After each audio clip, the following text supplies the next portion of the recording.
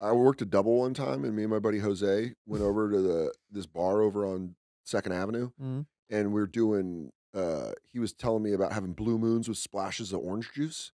So we were doing blue moons with orange juice, and then double Jamesons on our fucking break. Oh, buddy, on our break, dude. I came back, and Jose and I were working the dining room together. We had a 13 top that we had to split. And it was Tori Amos.